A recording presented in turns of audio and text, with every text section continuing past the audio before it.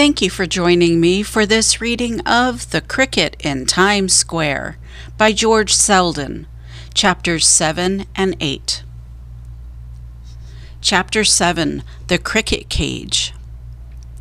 That same night, after the Bellinis had gone home, Chester was telling Harry and Tucker about his trip to Chinatown.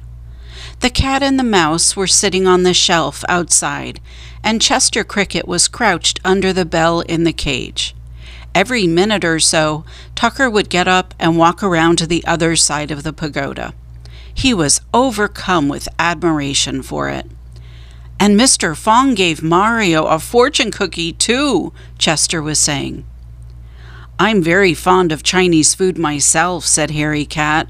"I often browse through the garbage cans down in Chinatown." Tucker Mouse stopped gaping at the cricket cage long enough to say, "Once I thought of living down there, but those Chinese make funny dishes. They make soup out of birds' nests and stew out of shark fins. They could make a souffle out of a mouse. I decided to stay away." A low rumble of a chuckle came from Harry Cat's throat. "Listen to the mouse," he said, and gave Tucker a pat on the back that sent him rolling over and over. "Easy, Harry, easy," said Tucker, picking himself up. "You don't know your own strength." He stood up on his hind legs and looked in through the red-painted bars of the cage. "What a palace!" he murmured. "Beautiful! You could feel like a king living in a place like this." "Yes," said Chester, "but I'm not so keen on staying in a cage. I'm more used to tree trunks and holes in the ground. It makes me sort of nervous to be locked in here." "Do you want to come out?" asked Harry. He sprung one of his nails out of the pad of his right forepaw and lifted the latch of the gate to the cage.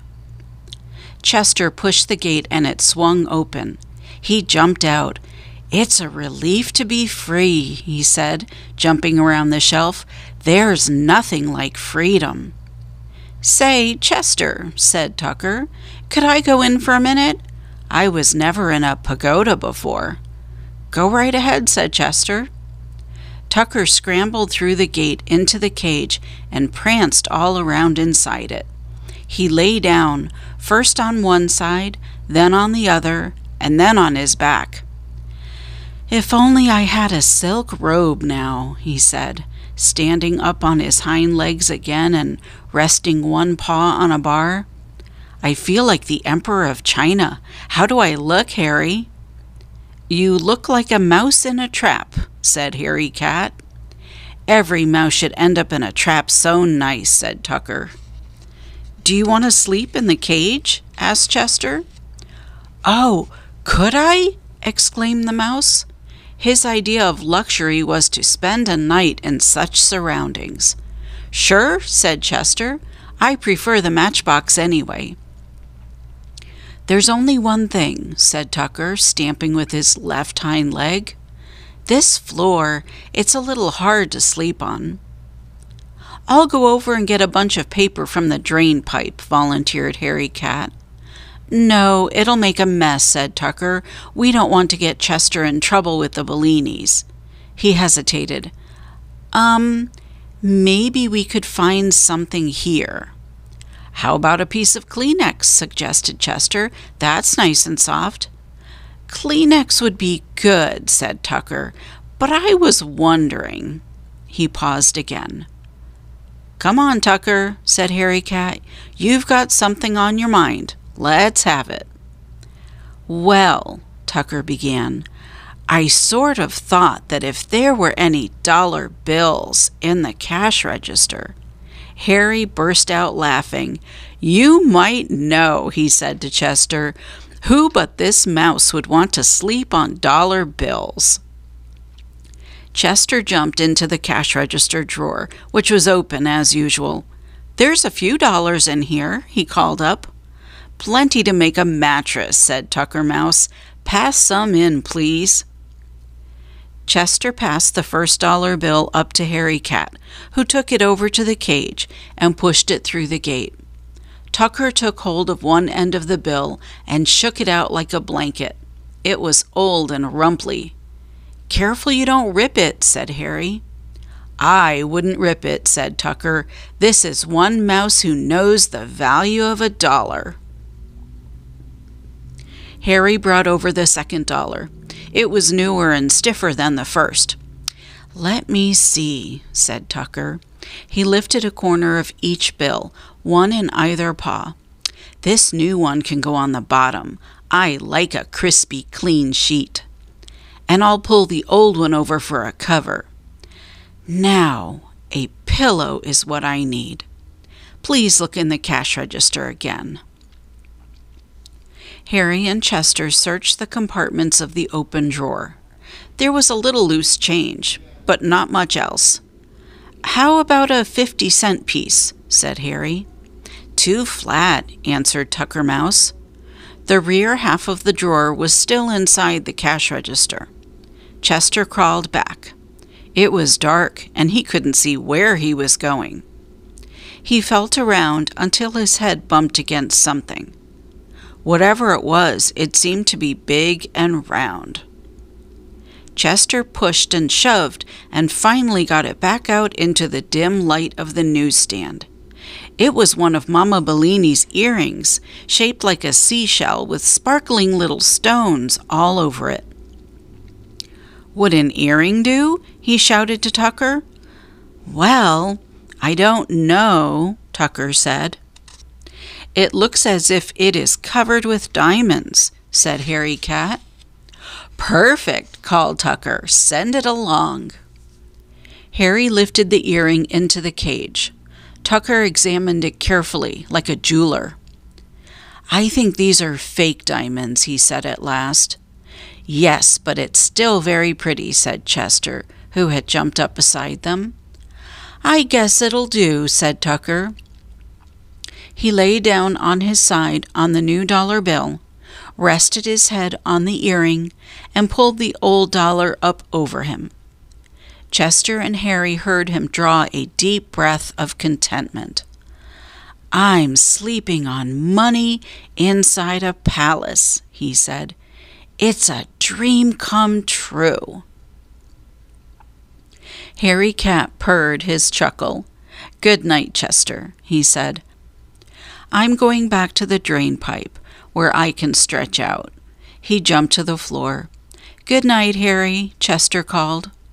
Soft and silent as a shadow, Harry slipped out the opening in the side of the newsstand and glided over to the drain pipe. Chester hopped into his matchbox. He had gotten to like the feeling of the Kleenex. It was almost like the spongy wood of his old tree stump, and felt much more like home than the cricket cage. Now they each had their own place to sleep.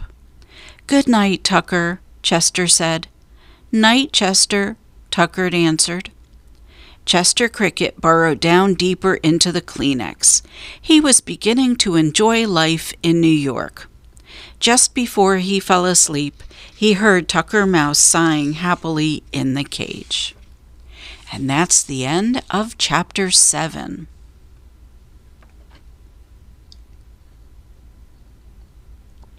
Chapter 8 is called Tucker's Life Savings. Chester Cricket was having a dream. In his dream, he was sitting on top of his stump back in Connecticut, eating a leaf from the willow tree. He would bite off a piece of leaf, chew it up, and swallow it. But for some reason it didn't taste as good as usual. There was something dry and papery about it, and it had a bitter flavor.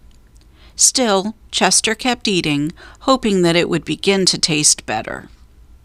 A storm came up in his dream. The wind blew clouds of dust across the meadow. They swirled around his stump, and Chester began to sneeze because the dust got in his nose. But he still held on to the leaf, and then he sneezed such a big sneeze that it woke him up. Chester looked around him.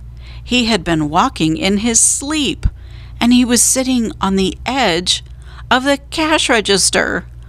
The storm had been a gust of air that blew into the newsstand when the shuttle pulled up to the station.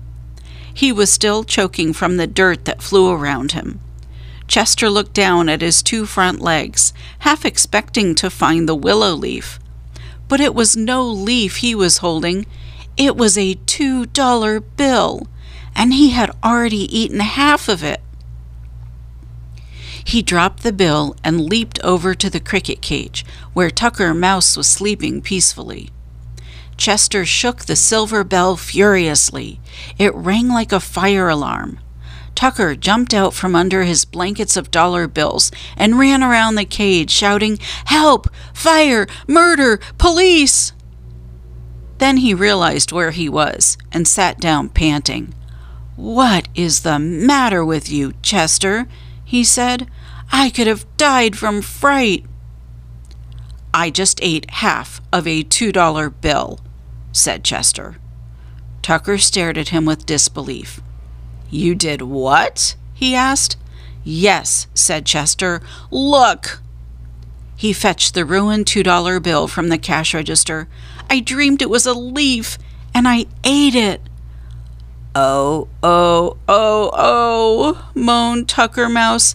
"Not a $1 bill, not even a $1 bill and a 50-cent piece. $2 you had to eat? And from the Bellinis, too. People who hardly make $2 in 2 days. "What am I going to do?" asked Chester. "Pack your bags and go to California," said Tucker. Chester shook his head. "I can't," he said. "They've been so good to me. I can't run away." Tucker Mouse shrugged his shoulders. "Then stay and take the rap," he said. He crept out of the cage and examined the remains of the money. "There's still half of it left. Maybe we could put Scotch tape along the edge and pass it off as a $1 bill." "No one would believe it," said Chester. He sat down, still forlornly holding the bill. Oh dear, and things were going along so nicely. Tucker Mouse put his bedclothes back in the cash register drawer and came to sit beside Chester. "Buck up," he said. "We could still figure something out. Maybe?" They both concentrated for a minute. Then Tucker clapped his paws and squeaked, "I got it! Eat the rest of it, and they'll never know what happened." "They'd accuse each other of losing it," said Chester. "I don't want to make any bad feeling between them." "Oh, you're so honorable," said Tucker. "It's disgusting." "Besides, it tastes bad," added Chester. "Then how about this?" Tucker had a new idea. "We frame the janitor who cleans the station. I'll take the evidence over and plant it in his water closet. He whopped me with a mop last week. I would be glad to see him go to jail for a few days." "No, no," said Chester. "We can't get somebody else in trouble." "Then a stranger," said Tucker. "We tip over the Kleenex, break the glass in the alarm clock, and throw all the small change on the floor. They'll think a thief came in the night. You could even put a bandage on and make out like a hero. I could see it all." "No," Chester interrupted him. "The damage we do would cost even more than the $2. Tucker had one more idea. He was going to volunteer to go over and swipe $2 from the lunch counter. But before he could suggest that, the top of the stand was suddenly lifted off. They had forgotten what time it was. Mama Bellini, who was on duty in the morning, stood towering, frowning down on them. Tucker let out a squeak of fear and jumped to the floor. "Catch the mouse!" shouted Mama. She picked up a Fortune magazine, very big and heavy, and heaved it after Tucker. It hit him on the left hind leg, just as he vanished into the drain pipe. Chester Cricket sat frozen to the spot. He was caught red-handed, holding the chewed-up $2 in his front legs. Muttering with rage, Mama Bellini picked him up by his antenna, tossed him into the cricket cage and locked the gate behind him. When she had put the newsstand in order, she pulled out her knitting and began to work furiously. But she was so angry, she kept dropping stitches, and that made her angrier still. Chester crouched in a far corner of the cage. Things had been going so well between Mama and him, but that was all ruined now. He half expected that she would pick him up, cage and all, and throw him onto the shuttle tracks. At 8:30, Mario and Papa arrived. Mario wanted to go to Coney Island for a swim today, but before he could even say good morning, Mama Bellini stretched out her hand and pointed sternly at Chester. There he was, with the evidence beside him. A three-cornered conversation began. Mama denounced Chester as a money-eater and said further that she suspected him of inviting mice and other unsavory characters into the newsstand at night. Papa said he didn't think Chester had eaten the $2 on purpose, and what difference did it make if a mouse or two came in? Mama said he had to go. Papa said he could stay, but he'd have to be kept in the cage. And Mario knew that Chester, like all people who are used to freedom, would rather die than live his life behind bars. Finally, it was decided that since the cricket was Mario's pet, the boy would have to replace the money. And when he had, Chester could come out again. Until then, the cage. By working part-time delivering groceries when he wasn't taking care of the newsstand, Mario thought he could earn enough in a couple of weeks to get Chester out of jail. Of course, that would mean no swimming at Coney Island, and no movies, and no nothing, but it was worth it. He fed the cricket his breakfast, leftover asparagus tips and a piece of cabbage leaf. Chester had practically no appetite after what had happened. Then, when the cricket was finished, Mario said goodbye and told him not to worry, and went off to the grocery store to see about his job.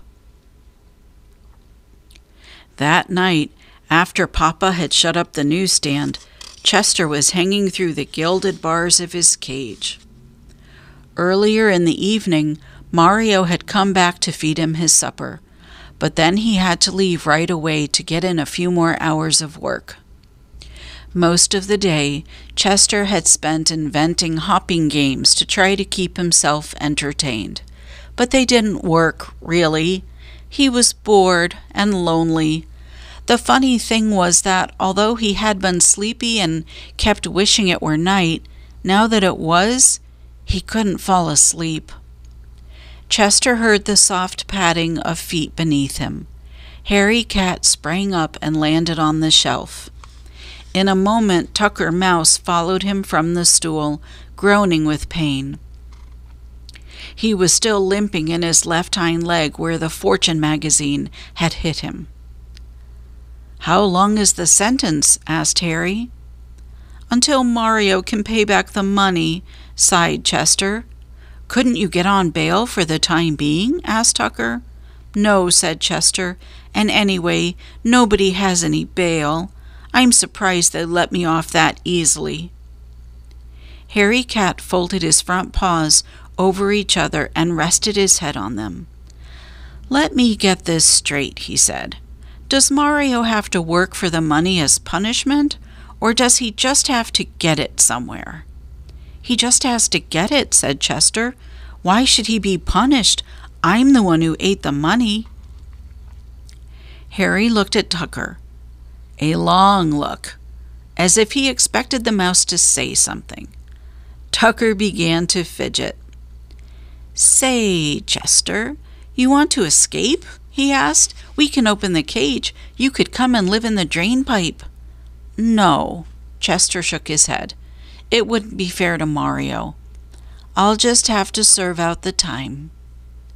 Harry looked at Tucker again and began tapping one of his paws. "Well," he said finally. Tucker moaned and massaged his sore spot. "Oh, my poor leg! That Mama Bellini can sure heave a magazine. Feel the bump, Harry," he offered. "I felt it already," said Harry. "Now, enough of the stalling. You have money." "Tucker has money?" said Chester Cricket. Tucker looked nervously from one to the other. "I have my life savings," he said in a pathetic voice. "He's the richest mouse in New York," said Harry. "Old Moneybags Mouse, he's known as." "Now, wait a minute, Harry," said Tucker. "Let's not make too much from a few nickels and dimes." "How did you get money?" asked Chester. Tucker Mouse cleared his throat and began wringing his 2 front feet. When he spoke, his voice was all choked up with emotion. "Years ago," he said, "when yet a little mouse I was, tender in age and lacking in experience, I moved from the sweet scenes of my childhood, 10th Avenue, that is, into the Times Square subway station, and it was here that I learned the value of economicness, which means saving. Many and many an old mouse did I see, crawling away unwanted to a poor mouse's grave, because he had not saved, and I resolved that such a fate would never come to me." "All of which means that you've got a pile of loot back there in the drain pipe," said Harry Cat. "Just a minute, please, if you wouldn't mind," said Tucker. "I'll tell it in my own way." His voice became high and pitiful again. "So for all the long years of my youth, when I could have been gambling, which means playing, with the other mousies, I saved. I saved paper. I saved food. I saved clothing. Save time and get to the point," said Harry. Tucker gave Harry a sour smile. "And I also saved money," he went on. "In the course of many years of scrounging, it was only natural I should find a certain amount of loose change. Often, oh, often, my friends." Tucker put his hand over his heart. "Would I sit in the opening of my drain pipe, watching the human beings and waiting, and whenever one of them dropped a coin, however small, pennies I love, I would dash out at great peril to life and limb, and bring it back to my house. Ah, when I think of the tramping shoes and the dangerous galoshes, many times have I had my toes stepped on and my whiskers torn off because of these labors, but it was worth it. Oh, it was worth it, my friends, on account of now I have 2 half-dollars, 5 quarters, 2 dimes, 6 nickels, and 18 pennies tucked away in the drain pipe." "Which makes $2.93, said Harry Cat, after doing some quick addition. "And proud I am of it," said Tucker Mouse. "If you've got all that, why did you want to sleep on the $2 bills in the cricket cage?" asked Chester. "No folding money yet," said Tucker. "It was a new sensation." "You can get Chester out and still have 93 cents left," said Harry Cat. "But I'll be ruined," whimpered Tucker. "I'll be wiped out. Who will take care of me in my old age?" "I will," said Harry. "Now stop acting like a skinflint and let's get the money." Chester rang the silver bell to get their attention. "I don't think Tucker should have to give up his life savings," he said. "It's his money and he can do what he wants with it." Tucker Mouse poked Harry in the ribs. "Listen to the cricket," he said, "acting noble and making me look like a bum. Of course I'll give the money. Wherever mice are spoken of, never let it be said that Tucker Mouse was stingy with his worldly goods. Besides, I could think of it as rent I pay for sleeping in the cage." In order that Tucker could keep at least one of each kind of coin, Harry Cat figured out that they should bring over $1/2, 4 quarters, 1 dime, 5 nickels, and 15 cents. That would leave the mouse with $1/2, a quarter, a dime, a nickel, and 3 cents. "It's not a bad beginning," said Tucker. "I could make up the losses in a year. Maybe." The cat and the mouse had to make several trips back and forth between the drain pipe and the newsstand, carrying the money in their mouths. They passed the coins into the cage one by one, and Chester built them up into a column, starting with the $1/2 on the bottom and ending with the dime, which was smallest, on top. It was morning by the time they were finished. They had just time enough to share half a hot dog before Mama Bellini was due to open the stand. Mario came with her. He wanted to feed Chester early and then work all morning until he took over the newsstand at noon. When they lifted off the cover, Mama almost dropped her end. There was Chester, sitting on top of the column of change, chirping merrily. Mama's first suspicion was that the cricket had sneaked out and smuggled all the money from the cash register into the cage. But when she looked in the drawer, the money from the night before was still there. Mario had the idea that Papa might have left it as a surprise. Mama shook her head. She would certainly have known if he had $2 to leave anybody. They asked Paul, the conductor, if he'd seen anyone around the newsstand. He said no. The only thing he'd noticed was that big cat who sometimes prowled around the station had seemed to be busier than usual last night.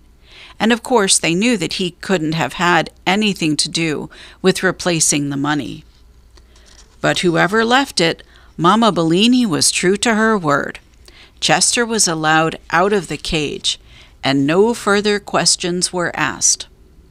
Although she wouldn't have admitted it for the world, Mama felt the same way about money that Tucker Mouse did. When you had it, and you didn't bother too much about where it came from. And that's the end of Chapter 8.